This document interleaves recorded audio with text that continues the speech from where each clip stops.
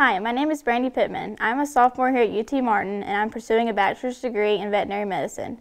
I compete in barrel racing, and I've been rodeoing since I was 7 years old. I'm from Bogalusa, Louisiana, but I chose UT Martin because of the outstanding veterinary program, rodeo program, and because it's a big university in a small town. When I'm not in class or on the road for UT Martin, I love playing sports such as basketball, soccer, and volleyball, and water skiing. I'm planning to attend LSU School of Veterinary Medicine back in Louisiana when I leave UT Martin.